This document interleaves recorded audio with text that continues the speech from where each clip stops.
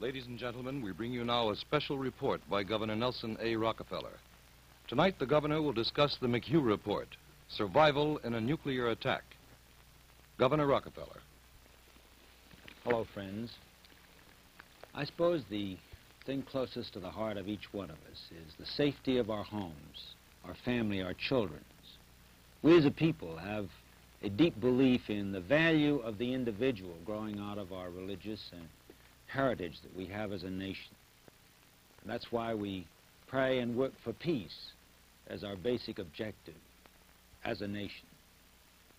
But in the subconscious, perhaps you might say, of each one of us, deep down in our hearts, we do have a real fear about the possibility of nuclear war, even if it's by a mistake, an accident, a miscalculation that someone might make on the other side, because the Soviets now do have the capacity to deliver a devastating nuclear attack on our country. I share this feeling of concern, and as your governor, I have a tremendous responsibility for your safety and security and for that of the 16.5 million people of this state. Because of that, I've had 2 studies made of this problem, nuclear attack, and particularly the fallout aspect, the dangers, the results of fallout to the people of our state, to the people of our country.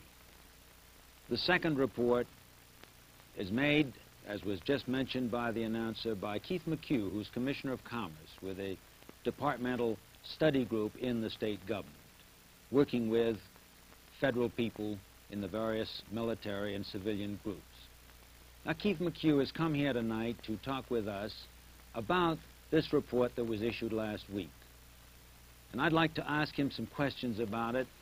What is fallout? Why is it dangerous? What can we do about it to get protection? And what kind of a program should we have in this state? Now, we discussed this at a White House conference where the President invited various of the governors down. We discussed it at the Governors' Conference in Puerto Rico last year. And the facts are well known today. The problem is now manageable. The time has come for action. Keith, I'd like to welcome you here this evening and to thank you very much for coming over and what you've done in this tremendous study which you and your associates have worked out. And I'd like to ask you a few questions about the report for the benefit of all of the people here in the state who are concerned and interested, tremendously so, in this question.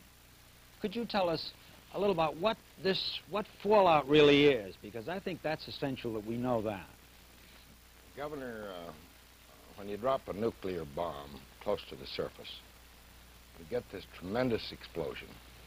And this fireball that we've just seen, it gouges out an enormous hole in the surface of the earth, a mile wide perhaps and 200 feet deep, and carries all that material up 25,000 feet.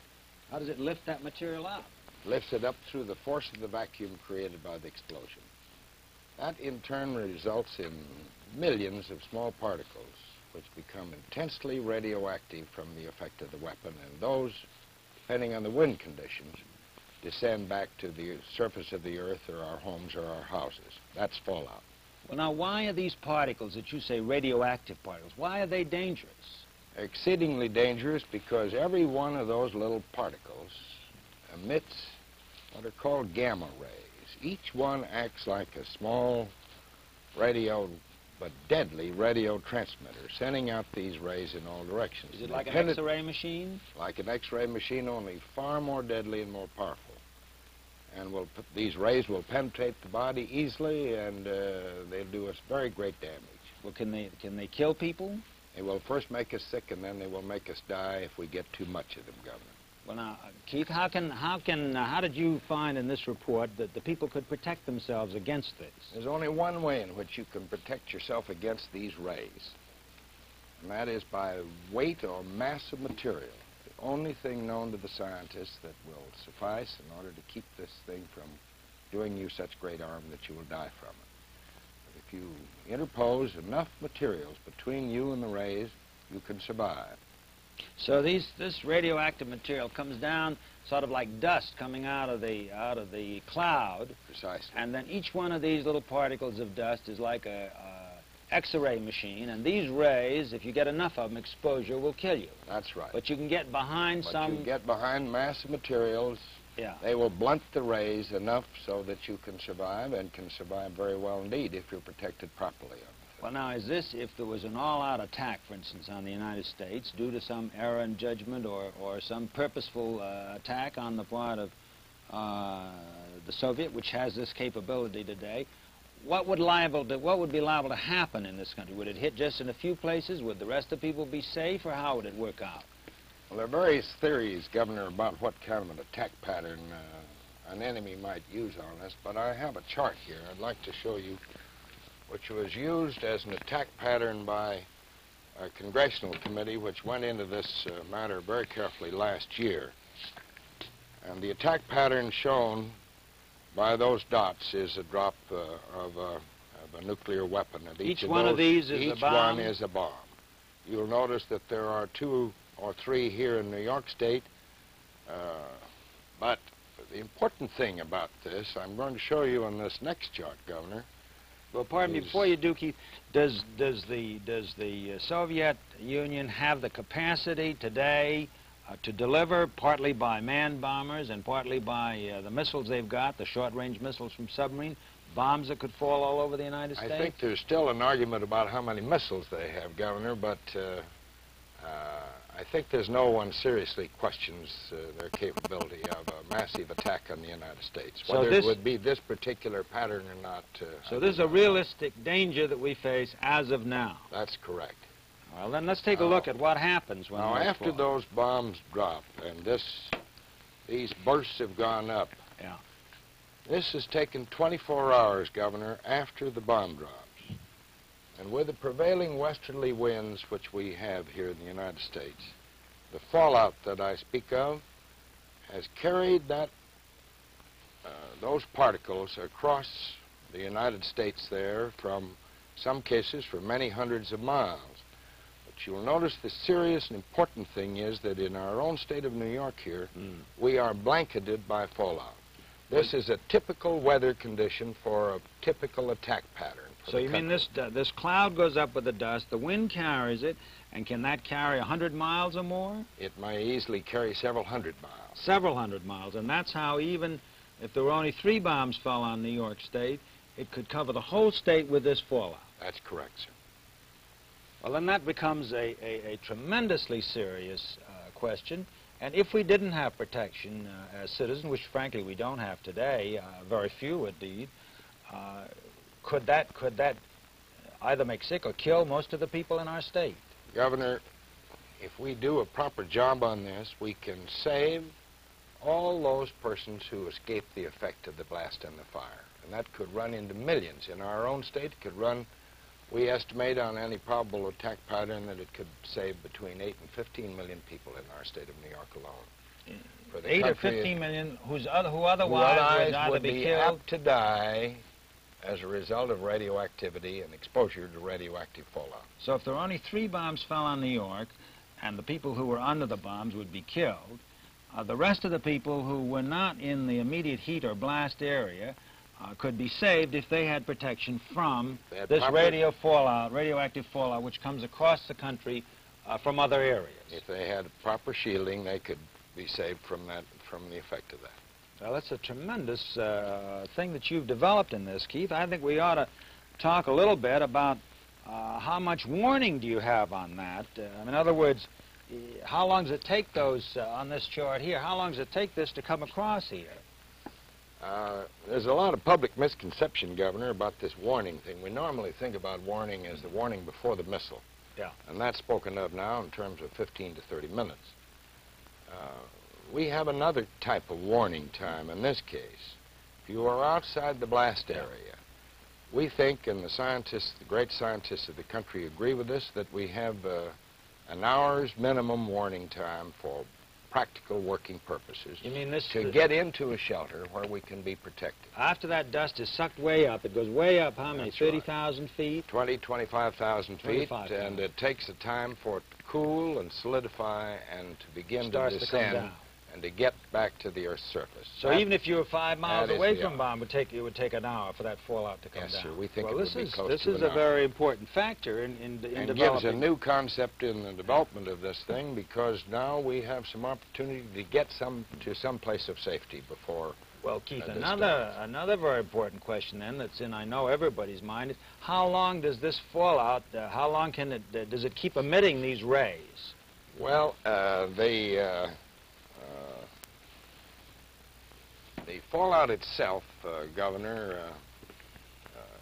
fortunately for us, attenuates very rapidly with time. That is, it decreases in its intensity with time with great rapidity. Roughly, you can figure this, that for any given initial intensity right after the burst, that has decreased to 1/10 of that intensity in 7 hours. I have a chart here which shows that. Oh, good. To about 1% of the intensity after 48 hours, and after 2 weeks to about 1/10 of 1% of its original intensity. The only way in which you can protect yourself against this, I've shown a typical house here, just for instance. The average house built is maybe very comfortable and sound from a weather standpoint and comfort and everything else, but it's not a very good protection medium against radioactive fallout. You mean this radioactivity comes right through the wall? It comes right through the walls. It deposits on the roof. It comes down through the roof of the house and will do great damage because the protection factor is exceedingly small in the average home. However, I've shown here what you can do to save yourself in this picture. By interposing masses of material at a corner in the basement, and you get in there and you stay for a while, you have your necessary supplies and food and water. That cuts down the effect of these rays, the dangerous effect on your blood and on the cells of your body, so that you can survive that very nicely. It's especially important in view of this, therefore, that you be well protected during the early part of this period, because, as I've explained, the intensity does go off rather rapidly with time. But these initial intensities are so great that if you're exposed just a few moments, perhaps even to them... at the beginning, when it first comes. You can become very sick if you do not die. Well, now, Keith, am I right in understanding that these rays, when they come into your body, that they actually disintegrate the cells of your body? That's and right. That you can take a little bit because then the blood will rebuild those cells, but if you get too much, the blood can't rebuild those, and it just actually... You can take a fair amount of, if it's over a considerable period of time, but if you take a lot of it fast, Governor, it's very dangerous indeed. And so that it can result in death. That's right. Well, now, if you get into a cellar that's got this extra protection, what's this dirt piled up over here? Well, the dirt here is to give a little extra protection at this point, Governor, so that fallout on the ground would not come through and attack that. Where your house is above the That's right, where part cellar, of your basement is above there. ground. Yeah. Actually, I'll show you in a moment another shelter where we've been very careful to keep the top of the shelter at the ground level, and that produces another idea, but perhaps a little bit early in the story at the moment. Well, I think that everybody would be tremendously interested to know about the shelter plans that you've developed in this. In other words, you say the individual can be protected if he has shelter. Now, let's talk a little bit about the kinds of shelters that one might build and how expensive they are. We had the advantage in this study, Governor, of the staff and knowledge of one of the great architectural firms in the country that under a grant from the Ford Foundation, and we've made, or more accurately, they've made an exhaustive study of all the science and literature in this whole picture. We know now how to build shelters from small, compact shelters to as elaborate as you please. And fortunately, we think have found a way to build some shelters very inexpensively indeed. So well, if we couldn't, then the people couldn't build them because nobody could afford to. And Very now few this could. is a room-type shelter with a baffled wall, perfectly safe and sound for this 2-week period, and This is in the cellar? This is in the cellar, Yeah. and generally quite comfortable during that time. Let me ask you about this, Keith. You come in here, you don't seem to have a door on this. No, we don't need a door on it if you're careful to build a baffle out in front so that the gamma rays cannot come in through the side. They through can't the go door around entrance. they can't go around the corner. No, they won't go around the corner. They can be deflected. Some proportion of them will bounce off of a piece of material at an angle. But generally, that's considered perfectly sound protection for the entrance of a shelter. Well, in other words, the air isn't polluted itself. No. It's only that if the rays coming out of these little particles, when you're in direct line of those, and that's why you get that thickness of this wall, plus the cellar wall and the ground outside. Let me say a word about the air, Governor, because there's a wide misconception about that in many people's minds. Everyone thinks that air would be polluted. If you breathed it, that you're therefore dead anyhow, so what's the use of worrying about it? That is not a fact. Fallout can go through air, and does because it's heavy. It's exactly like heavy dust particles. Heavy dust. It does not pollute the air. You can breathe the air with just as much freedom as you do today. I think you ought to be careful if you're in an underground shelter where you must have an intake and an exhaust of air, perhaps to have a common ordinary filter in there to trap the particles should be So any the left. particles don't come through, but the air's perfectly all right. That's right. The particles themselves are the danger in this point. Well, now, Keith, that looks pretty expensive to me. Well, that's not very expensive. I can come to some costs on that, Governor, but that is the older concept of a shelter where you build, and the more comfortable one, and those who can afford it would like to have headroom and all the rest of it. Yeah. This idea came out of some of the thinking of the committee in this thing, and we think it's a pretty good one. This is what we call a compact shelter. It's about 4.5-foot headroom. You could make it any headroom that you please. But we're still in the cellar. We're still in the cellar. It's important to have that in mind. The family is inside, again with a baffle door of the same type that we had before. Yeah. Now, the beauty of this shelter is it can be made any length that you want, assuming that your basement will take it, of course. Sure. It can be made for 2 people, 3 people, 4 people, 6 people, whatever number that you need on it. You have ample room to lie down or sit up. Now, if you stay in this place for first 2 or 3 days, Yeah. then the intensity will have gone down enough, radiation will have gone off enough, so that you can venture out intermittently into the outer basement space. Well, you're still sun protected. You've still got some protection Sure. there, perhaps nothing like what you had in here. You'd probably still sleep in here in order to spend as much time as possible in the more protected space. But you could go out, get some exercise, bring in some more food supplies, which you might have in the outer basement and so forth. But how would you tell when you could come out of these? Well, you can tell very easily. Now, I got a couple of little gadgets here which show we're you gonna need them. how you can do it. Here's a little instrument which we call a personal dosimeter. That you wear like a fountain pen and carry it, or have it in the shelter and put it on at the beginning of an attack.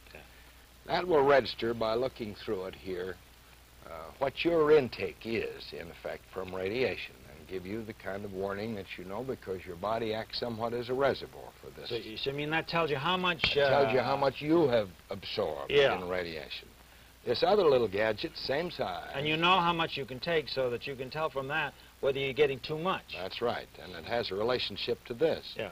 This little gadget here you can hold out in the door or in the shelter, or stick your hand out a window in the basement, and it will measure the intensity of radiation at that point. And you can tell whether it's safe to come out? Very short exposure will not do you any damage, particularly if your whole body is not exposed. That gives you a good clue as to what's going on outside. And Well, then, are of these course, very expensive? No, we can, the manufacturer who manufactures this pair will sell them, I think, in the order of $5 to $7 a piece. So you mean this is getting within the range of everybody? And there are other manufacturers working on this thing now, and I'm sure by the time that this program of ours gets underway that there will be a good many on the market that are quite inexpensive. Well, Keith, if that's if possible, now what about the cost of these shelters? Because it seems to me this is terribly important. These costs are quite inexpensive, quite low, Governor. For a family of 2 on the do-it-yourself basis, and these are common, ordinary building materials that I speak of here. Family of 2, if the father has little ability in this area, you can build that shelter, and we've priced it out all over the state for from $60 to $70. For a family of 5 or 6, you can build a shelter of that type for from $115 to $125. Well, in other words, this yourself. is going to be in the range if of you everybody to do. Perhaps some who need financial help to get some help, but virtually everybody could build these or get some help to build them within their means. Right. Now, of course, if you have a contract to do it, if you're going to drop one of these concrete blocks on your foot or something or other, or you prefer to have him do it, the cost will be somewhat more than do it yourself in the picture. But they're quite inexpensive, and it brings it down, Governor, it seems to me, into a range where it's well within the reach of almost every person in the state, and we have provided in our report for an appeals procedure for hardship cases, if there are any that can't handle the thing. Well, Keith, in other words, this thing can be done at costs. You've got the instruments. You'd have a radio in there, a transistor, say, to listen and to know what was going on outside. You right. detect how much radiation. You'd have your food.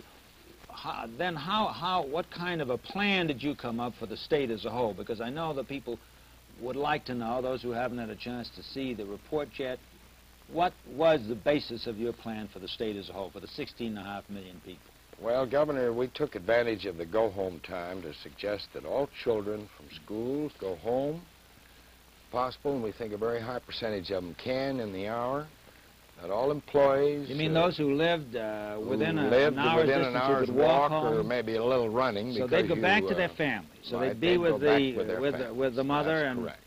Well, that's terrible. And that workers, employees, likewise would go home if it was possible to do so in the hour. We therefore centered this protection plan, the recommendation to you, on the home. Good. There are a lot of other reasons for that.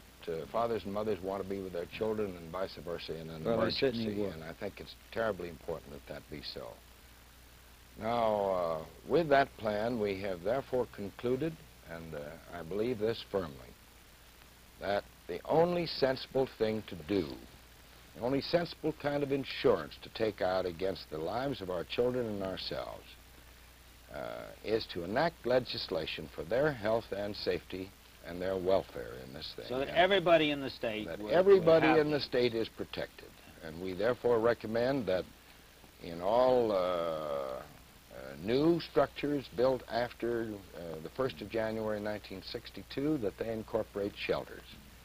And that for all existing structures, whether residence or business, include shelters in their total scheme of things, whether construction or not, and in many cases it will not require construction. Because in many of the multiple families, dwellings in our cities and our apartment houses and so forth, there are now basements with adequate protection of this minimum 100 to 1, which we recommend in the report.